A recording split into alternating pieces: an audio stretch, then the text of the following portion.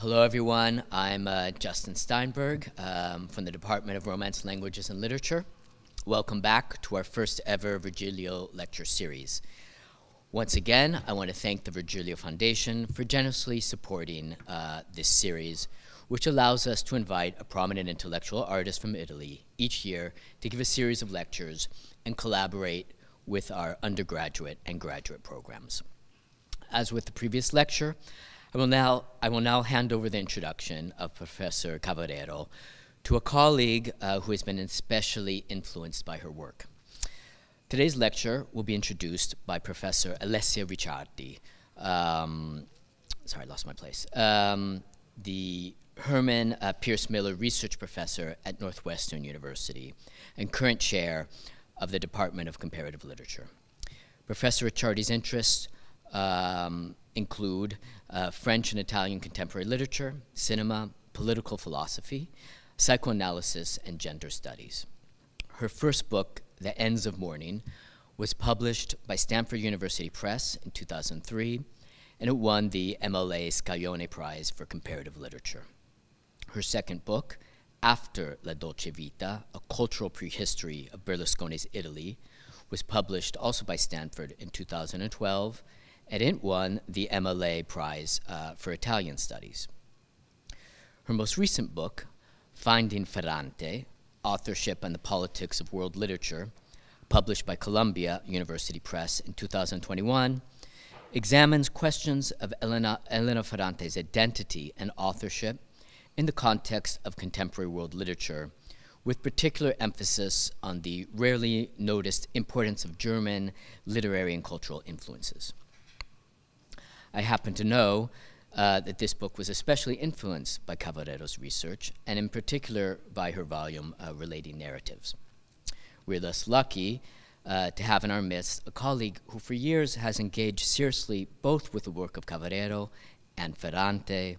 So thank you, Alessia. If you could kind of please step forward to the podium. Let's give her a hand for generously introducing her.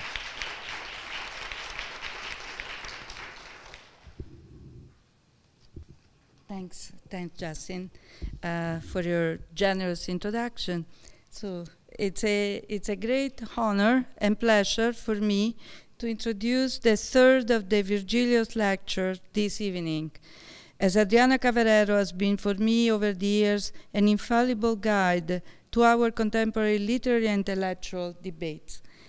Adriana Cavarero is a professor emerita of philosophy of politics at the University of Verona, Italy, and has been visiting professor at the University of California, Berkeley, the University of California, Santa Barbara, New York University, and Harvard University.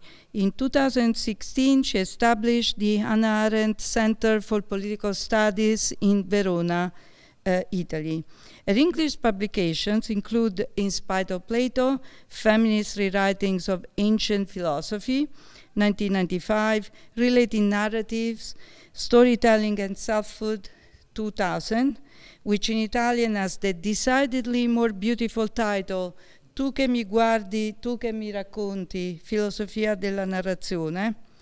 For More Than One Voice, 2005, Horrorism, Naming Contemporary Violence, 2008, Inclinations, A Critique of Rectitude, 2016, and Surging Democracy, Notes on Hannah Arendt's Political Thought, 2021.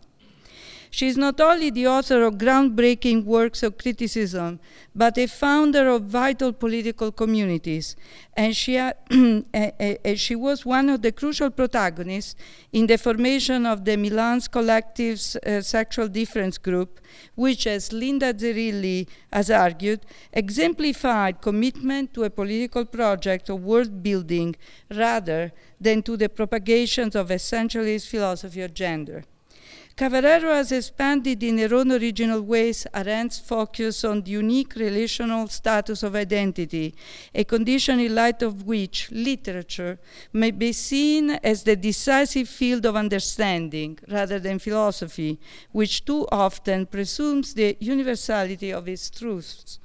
She teaches us that there is a necessary other in charge of our life stories, As for her, the self is not the result of a personal memory, but rather of its expressive and relational context.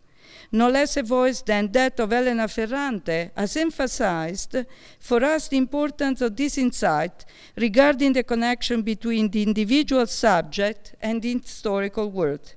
In Ferrante's more recent book, I margini e il dettato, translated as In the Margins, on the pleasure of reading and writing, she indeed acknowledges the debt that she owes to Cavarero.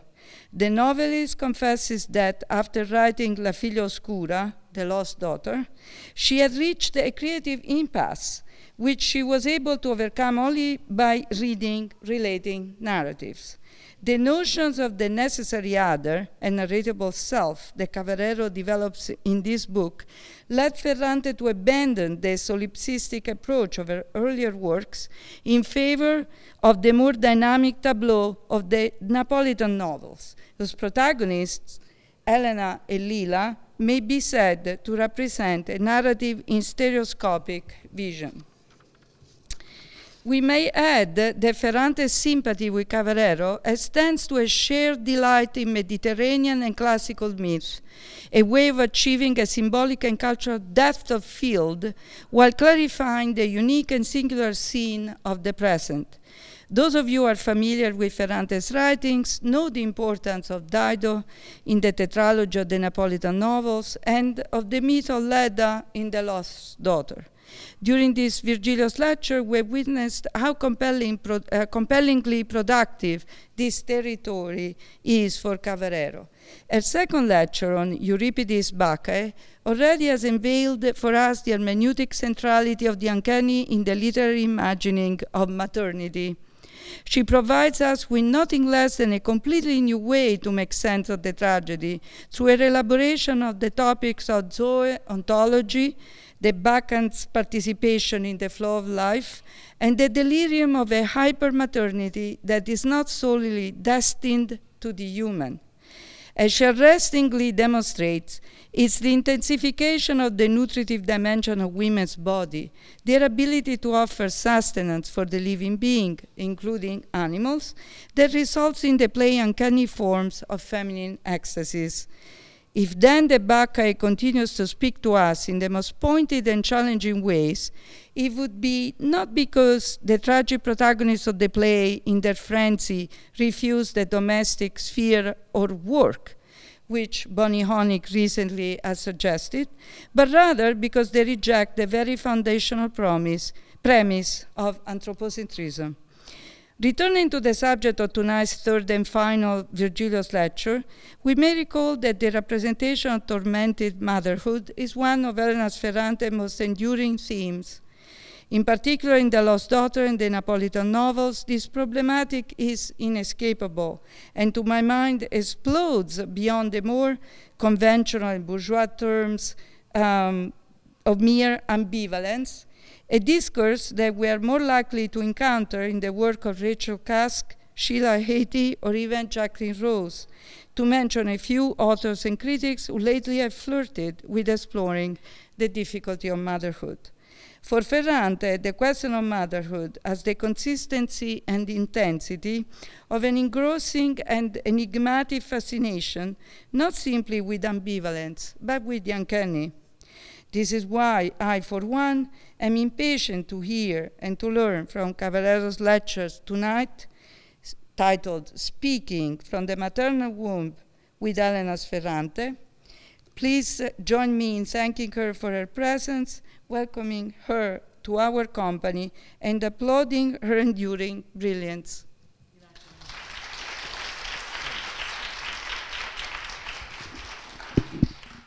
Thank you so much. Alessia Ricciardi, it is an honor for me to be introduced by Alessia Ricciardi because she's a specialist on Elena Ferrante, I'm not. So it is my honor, Alessia, thank you so much.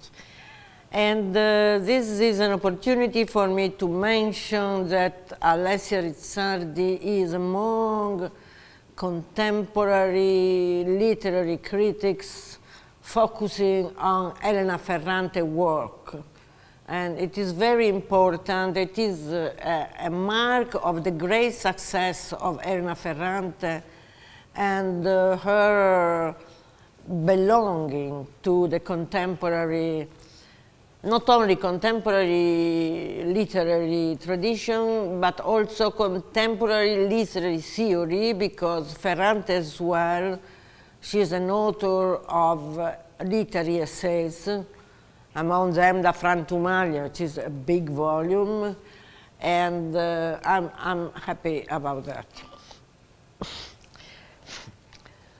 Together with Alessia Ricciardi, I want to mention among the most interesting Isabella Pinto, Stiliana Milkova, and Teresa De Rogatis, for example, but there are many. So, one of the most interesting literary phenomena of the last decade is the extraordinary international success of the Italian writer Elena Ferrante, author of a series of novels known as the Napolitan novels. Elena Ferrante is a pen name, and until this day, the true identity of the novelist remains unknown. I am particularly intrigued by Ferrante's works. Firstly, on the narcissistic level, because of the thing that Alessia Ricciardi mentioned, because Ferrante says that I was among her inspirators. So, of course, on the narcissistic level, I'm very intrigued by that. Secondly, on a more significant level of feminist theory, because Ferrante's texts offer crucial insights for rethinking women's subjectivity and other essential feminist issues.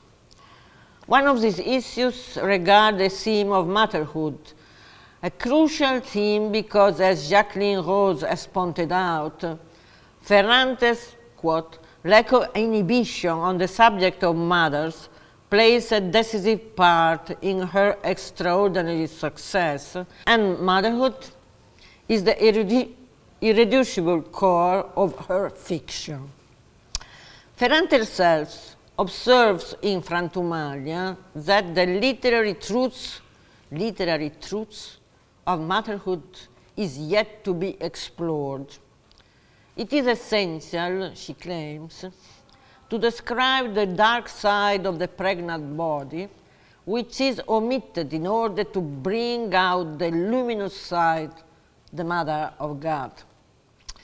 This dark side corresponds to the generative process of the living matter, pulsating within the maternal body. And it is obscure because the image of the Mother of God as a representation of a happy, self-sacrificing mother possesses a blinding luminosity, one which drags all idyllic representation of motherhood into its cone of light and pushes the female experience of the pregnant body into the shadows.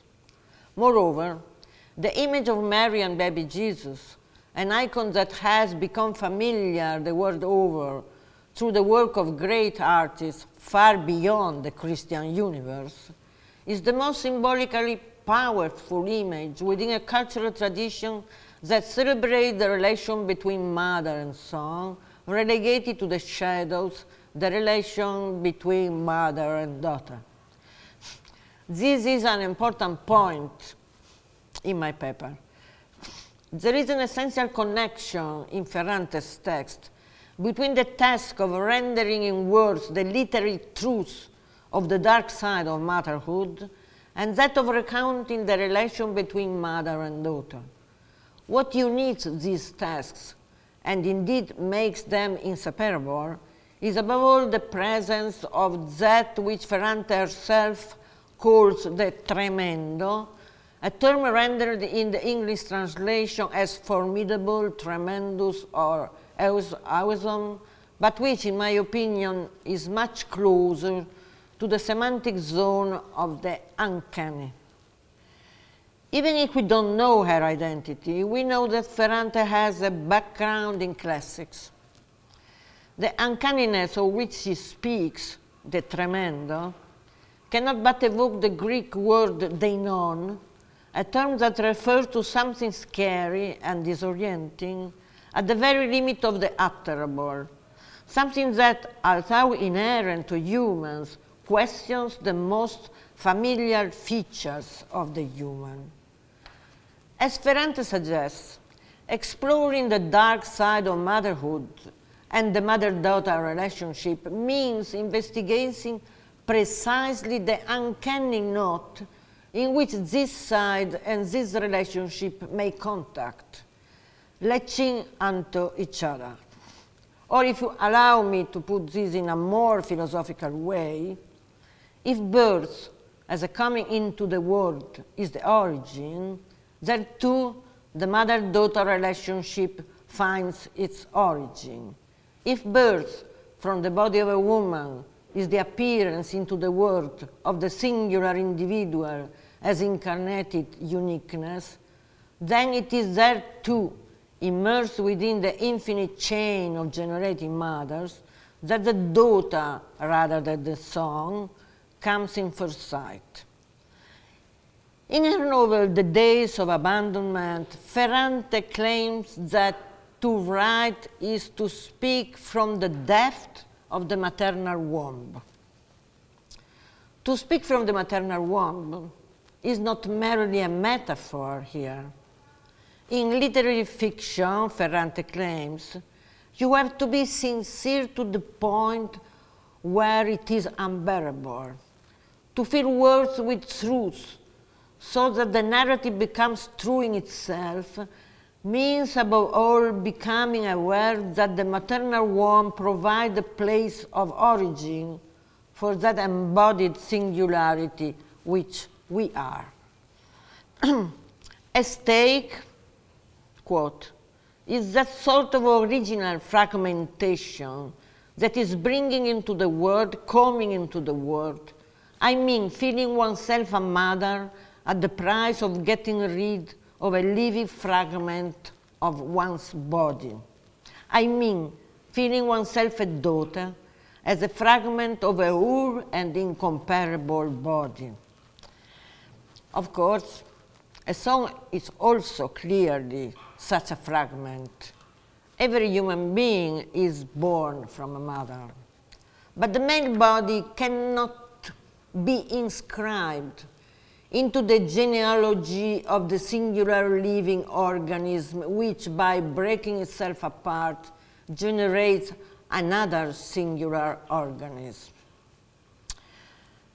Of course, the truth is always a suspicious term in philosophy, and I must confess that to get philosophically closer to Ferrante's literary truths about maternity is not easy undertaking.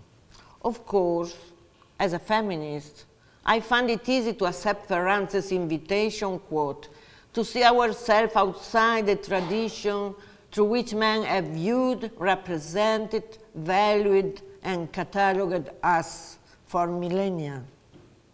Yet exploring in depth Ferrante's concept of the uncanny of motherhood presents a far greater challenge. Significantly, she underlines that the experience of the pregnant body brings us not only very close to our animal nature, to the animality of the human being as such, but beyond this, to our being organisms of a larger and more general living matter, which precisely in the fact of pregnancy, birth, and childcare, manifests some of its processes. In particular, Ferrante stresses the typical female attraction, repulsion toward the animal world, and hence toward the animal nature of our bodies, which put us in touch with this is Ferrante, the living matter, where language becomes reticent and leaves a space enclosed between obscenity and scientific terminology, where everything can happen. What Ferrante means, in my opinion, is that the mediation of words proves weak when faced with this feminine bodily experience of living matter pulsing through one's vein, an experience that allows the pregnant woman, or the woman in labor, to perceive, this is Ferrante, the instability of the forms assumed by life within the dark scenery of the original fragmentation. Motherhood is uncanny, above all, because it forces a stable form of life, to use a formula, an individual conscious ego, to come to terms with the impersonal process of infinite life that her body is carrying out. Indeed, tried and tested for describing motherhood according to the traditional canon, language does not have words for its dark, uncanny side.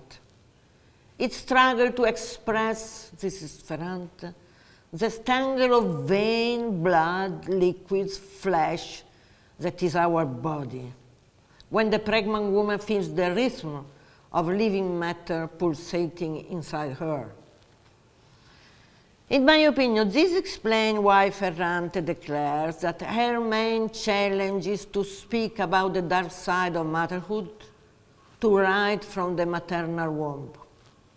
And it also explains why, by focusing on motherhood, she decided to engage in telling the truth as only literary fiction allows one to.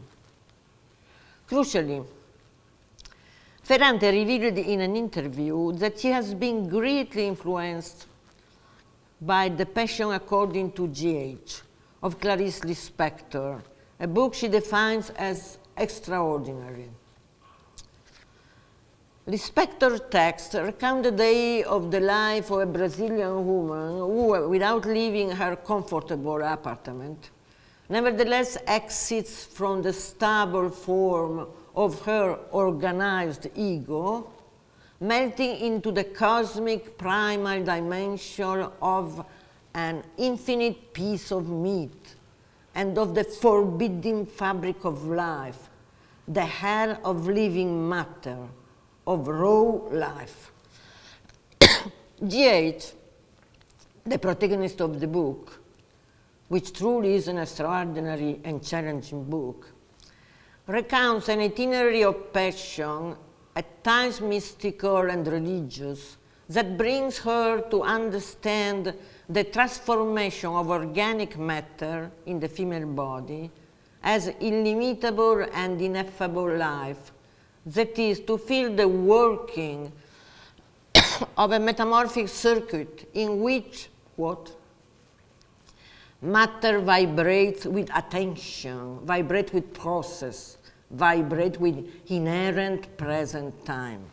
The landing point of this itinerary of passion, which passes symptomatically through a communion with animality, symbolizing the text by a repulsive cockroach, is the vision of the immense vibrating matter of which everything that individually lives is only a temporary expression, an unstable form, Ferrante might say, within a darker, swarming reality of raw, unlimited life, what I call Zoe. Tellingly, as an organized system, the delimited form of life that each of us embodies, the ego, the individual does fear the threshold between the singularity of the self and the swarming sea of infinite life, the terrible general nature, as Lispector says.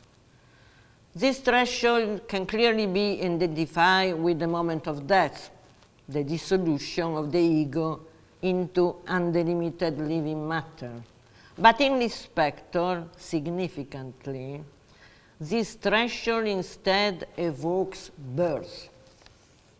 For her, the female body experiences this threshold as an animal body of great moist depths, in which life itself procreates through the 15 million daughter of the great chain of mothers as put into the world. The great chain of mother is an expression by Lispector.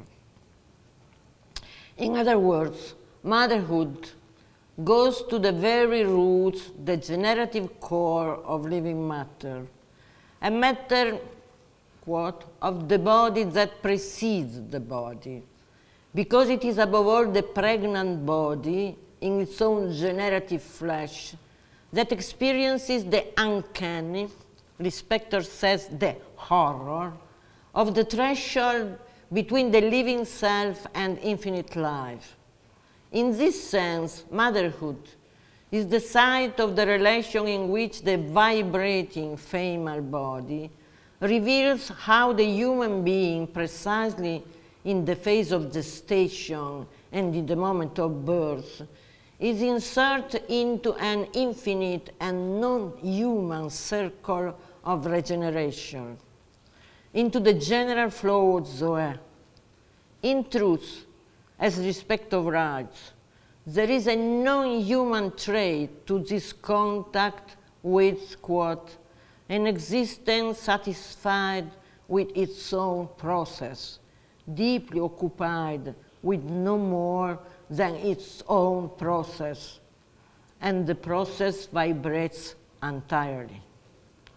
Significantly, J.H.'s decisive step in her journey toward the horror of raw, delimited matter is her meeting with a cockroach whose body she crushes with a cupboard door, forcing forth a thick and disgusting fluid from the insect's body. Here we are confronted with the disgust and repugnance of the ego as a singular and delimited form of life, in front of unlimited and undifferentiated living matter.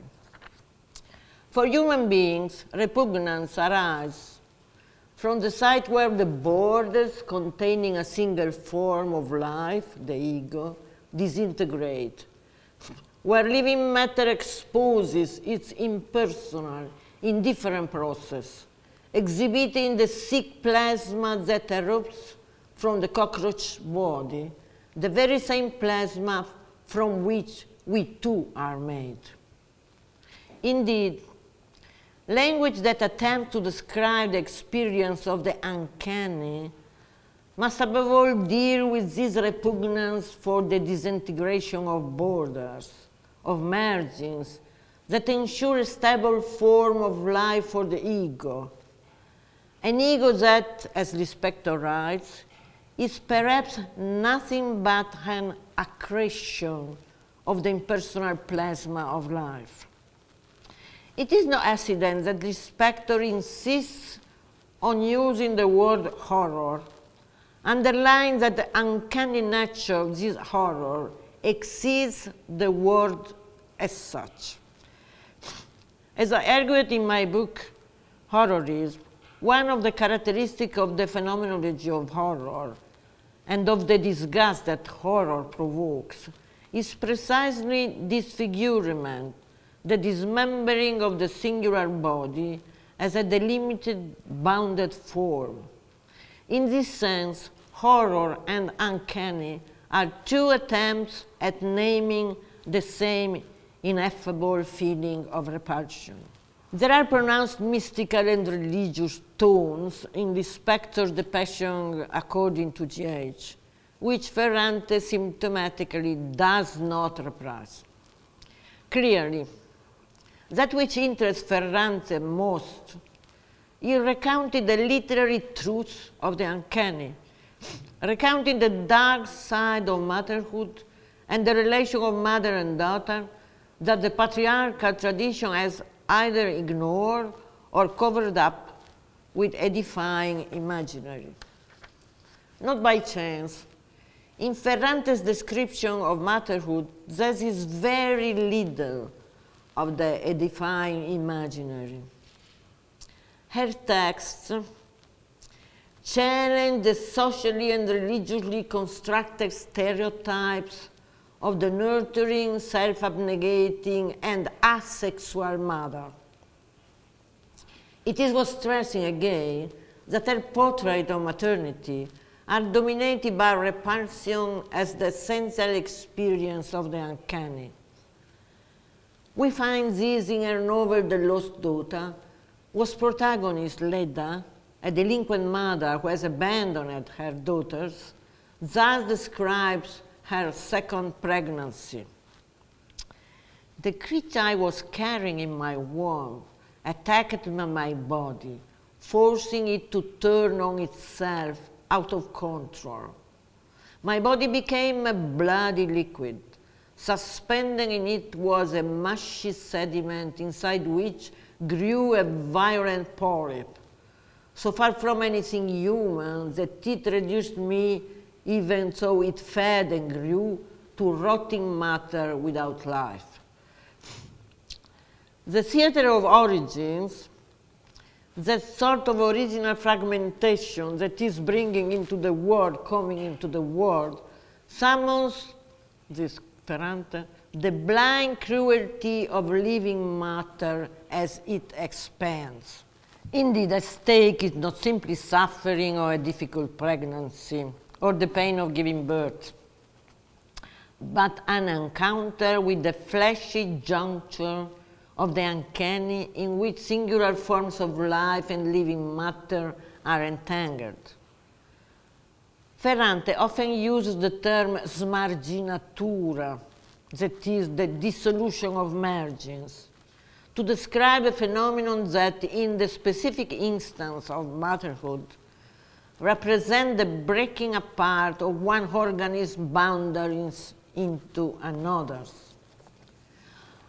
I want to stress that there are no mystical accents in Ferrante's writing on motherhood as an experience of the dissolution of margins internal to the singular body and within the impersonal swarm of life, nor are there vitalist tones. Indeed, far from being vitalistic, her vision can be defined, this is how I define it, materialistic.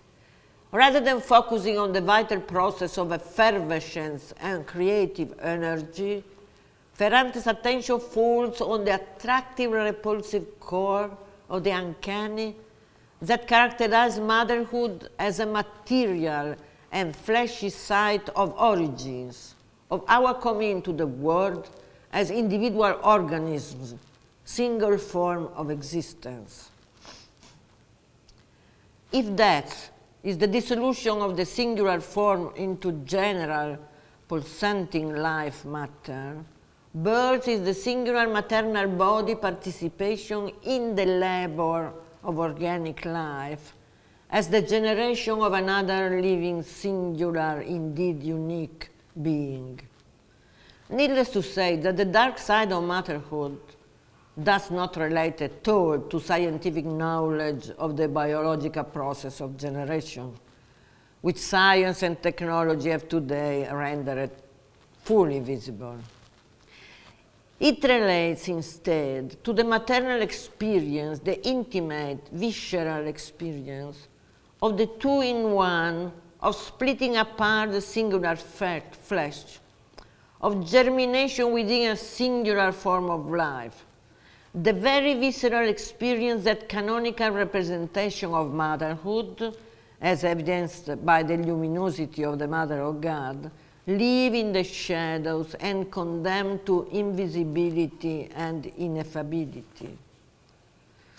Significantly, while engaging in telling the literary truths of the uncanny of motherhood, Ferrante also narrates of pregnant women who, as in the case of Lila in the Napolitan Quartet, put up resistance, more or less spontaneously aborting the pregnancy. It is again interesting to quote Lispector here, who in The Passion tells us how the protagonist had chosen to have an abortion in the past because during her pregnancy, quote, the pores of a child were devouring like a mouth of a waiting fish. Pregnancy had been flung into the happy horror of the neutral life that lives and moves. This is Spectre.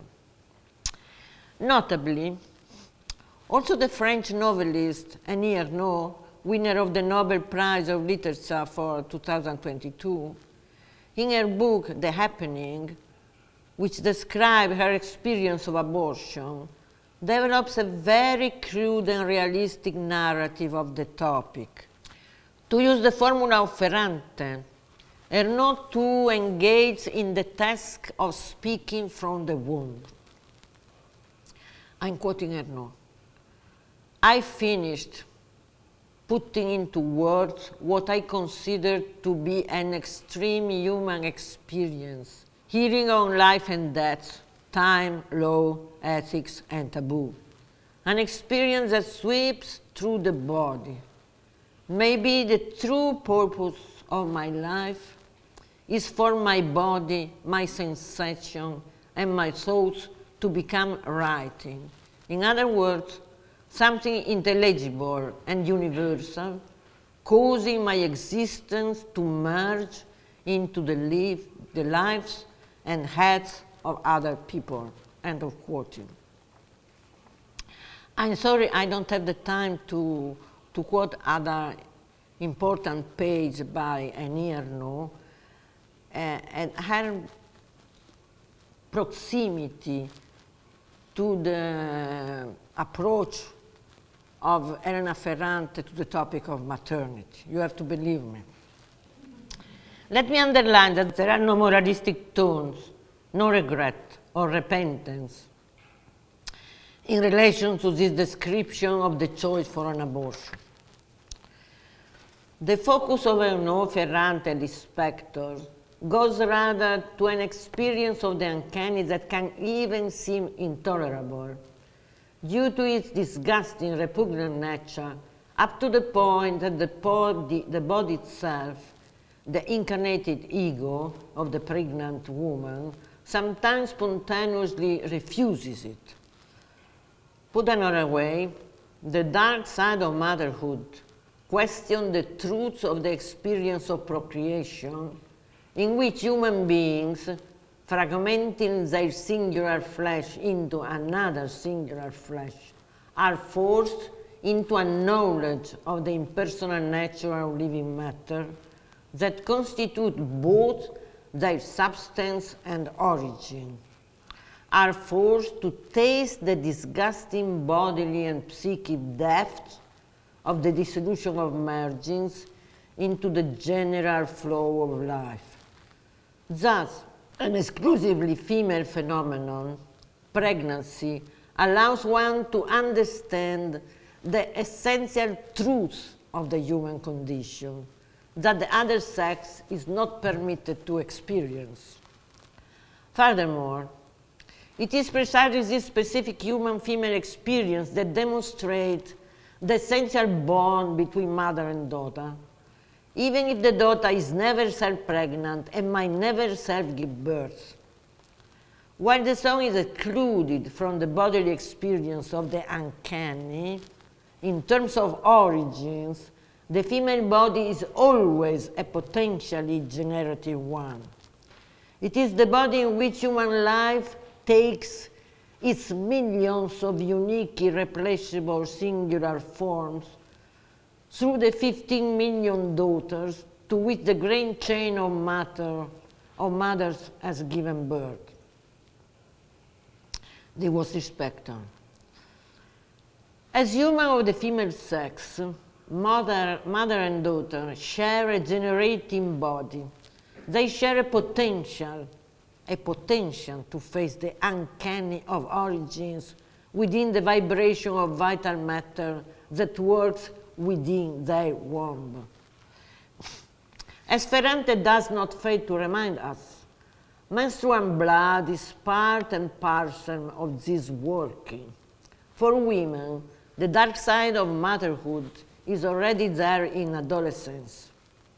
In other words, The female body, precisely in its incarnated singularity, is connected to origin, to the flow of Zoe, long before the act of procreation, and even if a woman does not herself ever procreate. This author facilitates the daughter identification with the mother. That is a relation of similitude and complicity, but in Ferrante's text, as it is true to life, this relation is instead often described as rife with torment and conflict.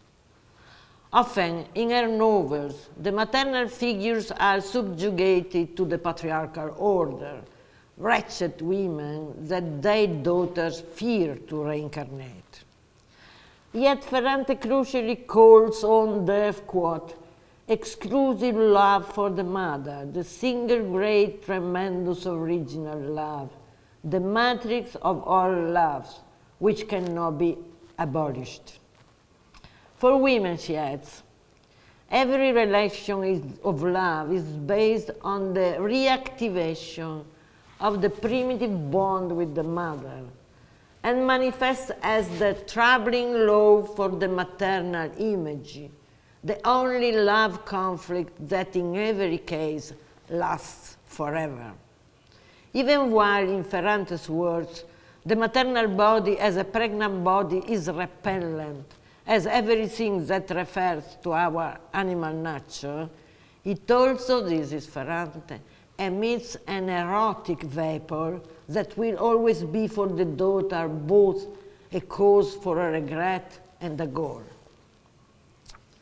It is worth noting here that we are well beyond the banal pop psychology and even beyond the field of psychoanalytic speculation around female childhood and young girls' attachment to the mother, which Ferrante, quoting Melanie Klein, claims to know well and appreciate, but which she requests we do not overestimate when interpreting her novels.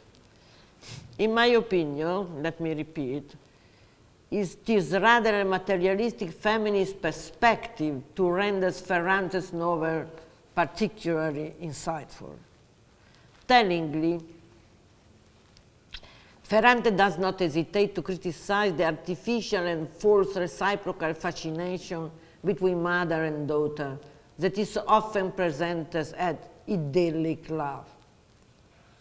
Far from recycling tri-stereotypes, her novel explored the various configurations of the mother-daughter relationship. There is even a role reversal that makes the daughter into her own mother's mother. This is not in the usual sense of an aging, sick mother who the daughter must take care of with maternal inclination, but rather in the much more disturbing sense of a daughter who carries her mother within her womb. In the Napolitan Quartet, Lena's dying mother reveals to her that the most beautiful moment of her life was when her daughter had exited from inside her. Lenu then notes that when she embraced me before I left, it was as if she meant to sleep inside me and stay there as once I had been inside her. The psychoanalytic paradigm of the dying human being who returns to the maternal uterus is here clearly and paradoxically remodulated as the slipping of the mother into the womb of the daughter, a regeneration of the mother within the daughter. Here the daughter reverses the arrow of time and forces temporality itself into a bodily circularity in which life becomes a perennial regeneration with death torn away. A reversal circuit from which the song is clearly excluded. As a matter of fact, the work of regeneration, the labor of origin, pertain exclusively to female bodies. Namely, Also in this case of circuit reversal, the female body is exalted for its generative potential, the germinating flesh of an inextinguishable life, in whose nascent status daughter and mother met and interpenetrate each other, even if paradoxically, according to an overturned genealogical temporality. We might consider this overturning as part of a fabulation connected to a vision of the human condition, experienced within the fleshy knot of its origin, or from a philosophical perspective. We may speak of materialism, if not of biontology, or rather of zoontology. With Ferrante, as well with the specters and their no texts, however, we are very far from the varied constellation of style of thought that in Italy and elsewhere go today under the rubric of biopolitics. Rather than life as bios, in fact, what is here at stake is zoe, life as procreation. In other words, Ferrante and the other novelists I mentioned above focus on the issue of origins as the fragmentation of a singular form of life that, through generating a new singular form of life, experiences the generation of living matter within its own flesh.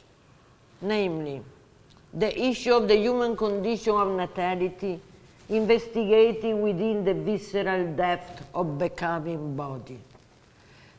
In this sense, in conclusion, the literary truths of motherhood about which Ferrante writes seem to me not only important narratively, but also philosophically, precisely because it invites the traditional ontological perspective of philosophy to return to the issue of origins through the material, fleshy horizon of life, without sentimentalism or technologies, and most of all, without indulging to speculative abstraction.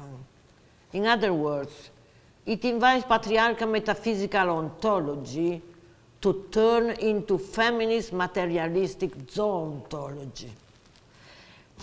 In conclusion, it is certainly true that Ferrante is not a philosopher, but a storyteller. But I do believe that there is perhaps more material truth about the human condition in her stories than in that which the speculative eye of the philosopher contemplates. As a feminist theorist, I see the importance of these material truths, and while reading Ferrante's novels, I understand why millions of women here in Italy and in all the world appreciate her texts enthusiastically. Thank you.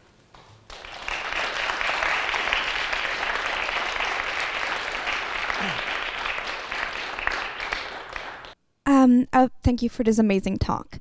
I was so interested, and maybe this will give you a chance to say more about Ernaud, maybe. But I was so interested in this question of la smarginatura and the dissolution, or the breakages of the self in this account, and the relationship between that and the question of abortion. I mean, it's difficult not to ask that question here, but in the sense of what kind of agency and subjectivity are left in this account? It is not a question of subjectivity, and it is not a question of agency. I mean, there is all of a feminist tradition, I belong to this tradition, focusing from a political and ethical perspective or ontological perspective on women's subjectivity and capacity to act and so on. This was not my perspective here. My perspective is to consider a kind of direct knowledge, human knowledge, visceral knowledge, of being part of the world of human being part of the world of Zoe, and a knowledge that implies the contrast to an anthropocentric vision of the relationship between man and nature, between the human being and nature. And it is very interesting that I didn't mention Zambrano, for example, because I hadn't the time. But also in Zambrano, Maria Zambrano, she's a very good philosopher, a bit mystical, very I mean, particular philosophy. And also in Zambrano, you have this perception of the whole of life, and this perception, mystical perception, of the dissolution of the ego, of the form of life, into the general being, in the general nature. Of course, as you understand, this is part of the history of philosophy. I mean, you can construct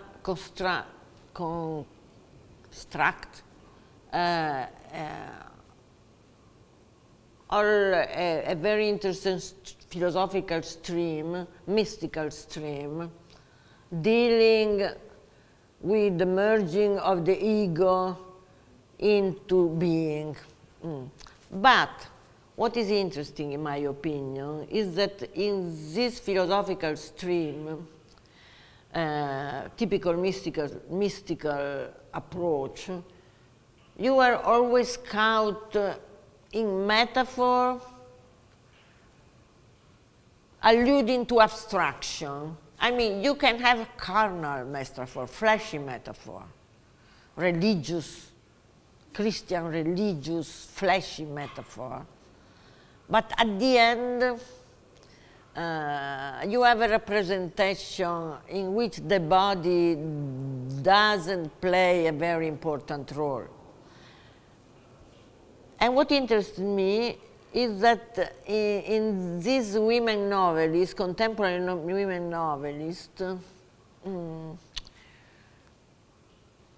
the relationship, the experience and knowledge by part of the ego, by part of the human being, singular human being, of his or her belonging to Zoe, to the flow of Zoe, is connected to the experience of motherhood.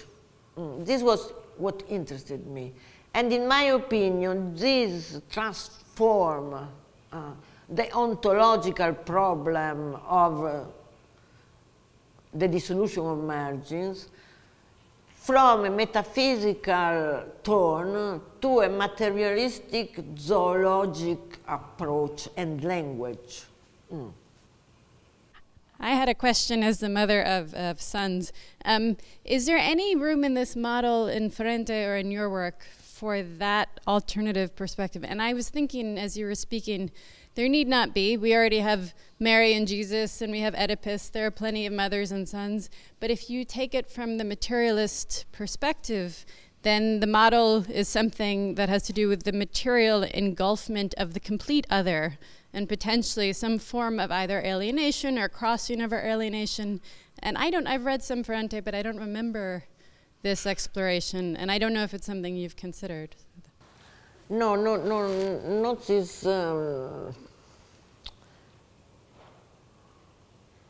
Not from this perspective, but if I had the time, through Ferrante or via Ferrante, I reread The Second Sex by Simone de Beauvoir.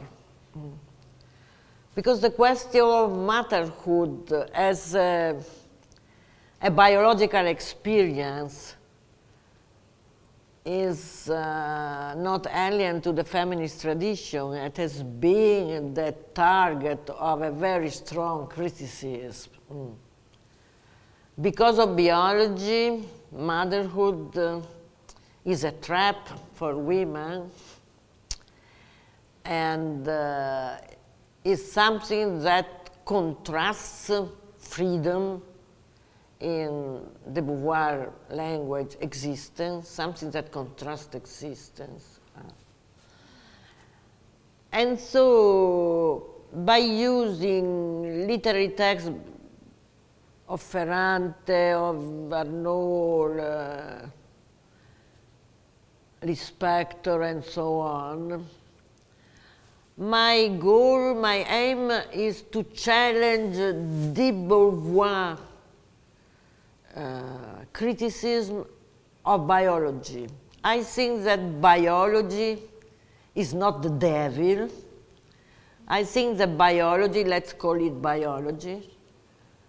I would call it zoology, but biology is the word, the Italian word, the English word. I think that biology is the field in which we can rethink the human being not as the master of creation or the masterpiece of creation, but in his fragile belonging to the universe of life. And biology is the way. Can be metaphysical, something like that. Can be it. Thank you so much, Adriana. This is, as always, a wonderful presentation. What I was wondering about is in Ferrante's Neapolitan tetralogy, the character of Lenou is also an author.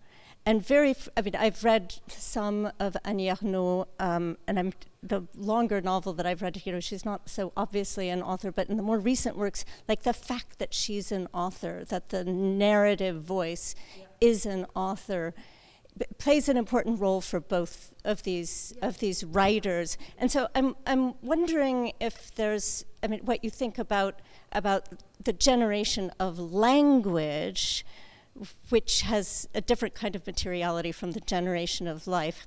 How in your way of reading does the generation of language map onto this sort of zoological perspective for these two authors? I haven't read Lispector. She's on my list. I think that the answer is the way these women novelists fight with language, forcing language to express blood and experience of the body, is a continuous fight, because both Annie Ernaux and Ferrante, they continuously repeat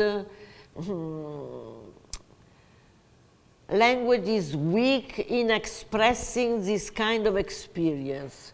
And also Ernaux says, but I have to write it. I have to write it because my experience was an experience of the body, and it had to be understood by other women and other bodies.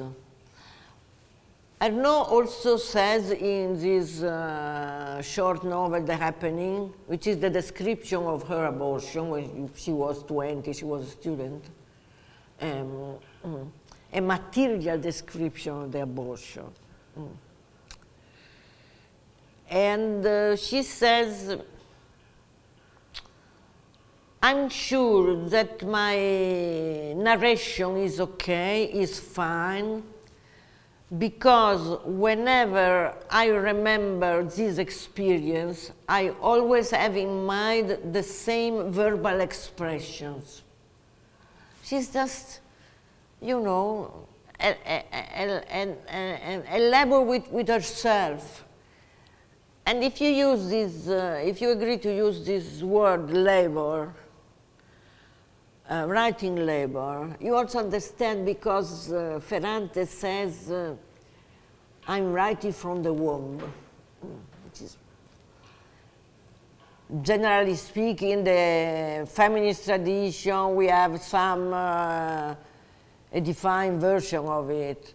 Like motherhood is created because I generate a child, so we as women can be artists or writers because we generate the text. No, this is normal canon. And Ferrante and Arnoux, and especially Lispector, they are different. They want the language tell the truth. Of course, they are not so naive to really think that the language tells the truth. But the way they choose is to say the literary truth, or the fictional truth, or the narrative truth. A way of showing that they are not so naive to think that there is language, there is the object, that language captures perfectly well the object. Of course, no, they know that. But they want the language to be in proximity of expressing a carnal, a visceral experience. This is my opinion. Thank you so much for this wonderful presentation. I guess I have two questions. One is short, and just I'm curious to find out if in your coming book on hypermaternity, there is also a place for Arendt's notion of natality. If a notion I've always found, I mean, I found it at first kind of bizarre, and then I fell in love with this notion in Arendt because it qualifies a thought in such a wonderful way. So this is the easy question. The other one is more is a bit of a mess, but I'm curious to find out if you think that the topic of mother-daughter in Ferrante enhances the sort of her ability to represent an uncanny motherhood. So mother-daughter as opposed, for example, to mother-son. So to what extent the gender in the process of procreation and generation does affect this enhanced uncanny effect. Because if I think, for example, of Madame Bovary, she's so disappointed to have a daughter and not a son. There is this implicit sort of patriarchal and also psychoanalytic pseudo-Oedipal satisfaction that the mother is supposed to have if having a son. But there are not that many sons in Ferrante. There are a few. There is the son in The Days of Abandonment, but doesn't play a big role. There is the son. Yes, yeah, and yes, many daughters and not that many sons. And in the Napolitan novels, Lila's son, even when he dies, doesn't provoke a lot of pain. And we know instead that when her daughter disappears, Tina, that's it. So sorry for this long. And thank you, Alessia. The first question, in the book on hypermaternity, I touch on Arendt tangentially, because she has this very problem that she is not very enthusiastic about the human body or the body. So it is true that she is so important for us for focusing on the category of natality and birth, but on the other hand, she never mentioned the mother, she never mentioned the body, and also the child. A child has been born unto us, but who is taking care of the child? We don't know. She is a problematic author. On the other question, of course, you know better than I. And in my opinion, what Ferrante helps us to focus on is the complicity between mother and daughter because of their generative body. For example, in the first novel, I think that the English title is Troubled Love, Troubled Love, L'amore molesto, com'è? Troubling Love. The protagonist goes to the funeral of the mother, and during the funeral she has menstruation. All these continuous little signals of a relationship that is a bodily, bloody relationship, a bit disgusting, because, and this also is an interesting topic, because the experience of your dissolution of body, the experience of your body, your single body, to participate in the process of regeneration of Zoe, can't but provoke disgust, or horror if you want, because it is an experience of dissolution. Not necessarily negative experience, but through dissolution and through disgust, you can have knowledge of your being part of a living world. I think so. I don't know. How to respond to this knowledge of or just sort of experience of horror. Even I mean, I experience it very viscerally, even contemplating the notion that my body as female could be subjected to this sort of, like, there's this impersonal life using your body, the space, and the matter to generate according to its own purposes, and like the life of the species, de Beauvoir says, and it can be, I think, to think about this for too long can be debilitating. I find it sort of gets you into a passive mentality, or maybe it's just because it's so frightening and overwhelming, especially when you contemplate that for most of history there's been no contraceptive, I mean, well, that's maybe an exaggeration, but in so many parts of the world, you know, there really is no way to like terminate a pregnancy.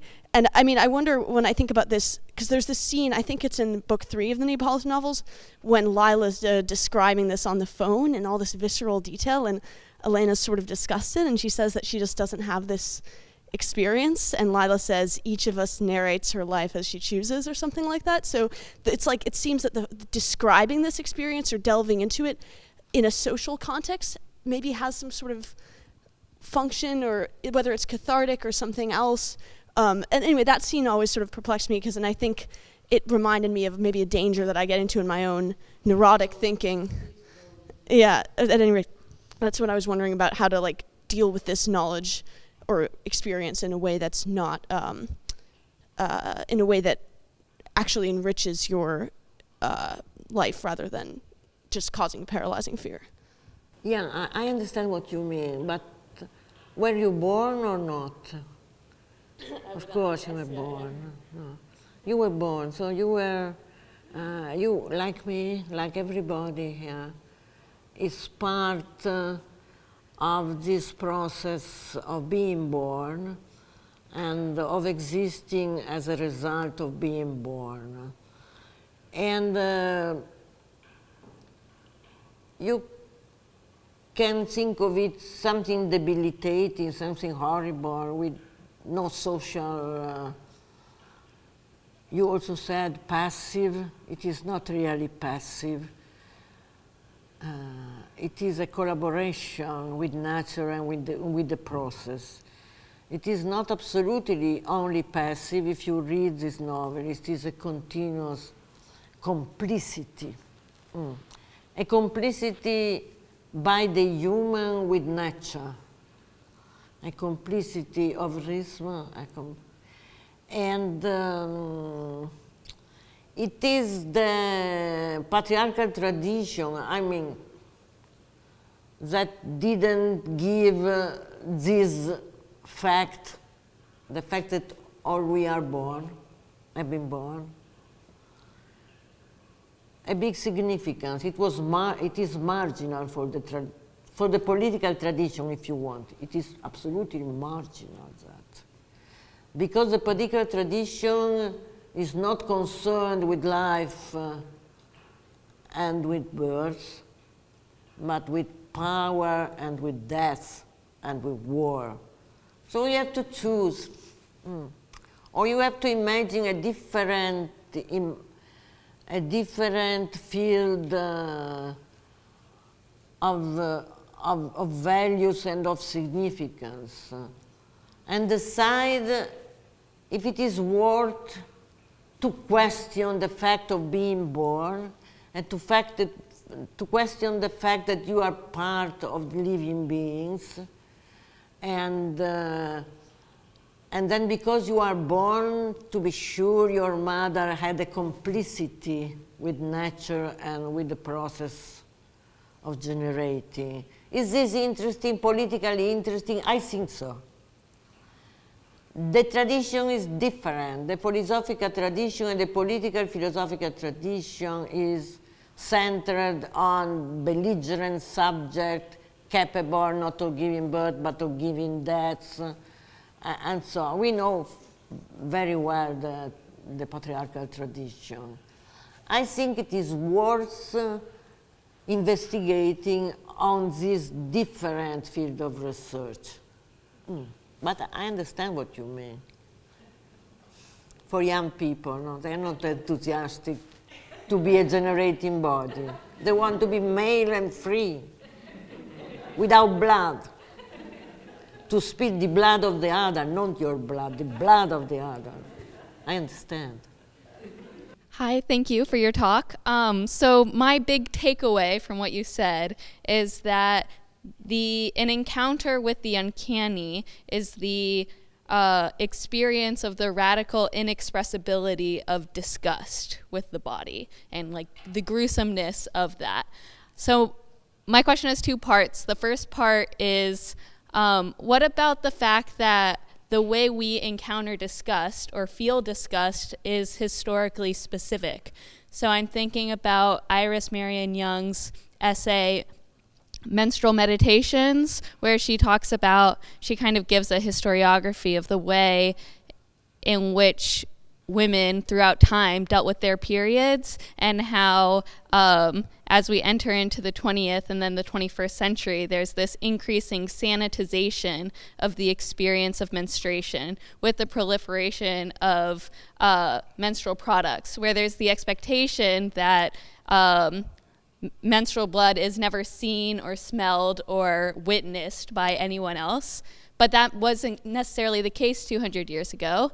And so does the fact that what we understand as gross or gruesome, our relationship to bodily fluids changes over time, mean anything in relation to your argument? And then the second part of my question was, with regards to the inexpressibility bit of the argument, I was wondering why you focus on the inexpressibility of the gruesome and not on other aspects that other people oftentimes point to as inexpressible with regards to these things. So with birth and with menstruation, pain is oftentimes, if not always, a coterminous experience.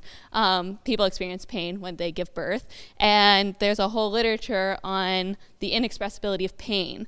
But you seem to suggest that the inexpressibility of the uncanny extends beyond just pain and reaches into this more general category of grossness. And I was wondering why. As for the second question, I just followed the narrative plot of Ferrante, and they don't focus very much on pain or giving birth, but just on this experience of being part of a natural big process. And this is what is interesting philosophically for me. This is, my interest is in that. As for the first part, of course we have different tradition and I mean different cultural scenarios, different from a religious point of view, social point of view, cultural point of view, regarding the menstrual blood, regarding the blood in general. And this is part of a patriarchal tradition, the impure, and so it is disgusting because it is impure, because it is smells, and so on, so on. In modern novelists, contemporary novelists like Ferrante or Ernaux or other novelists I read,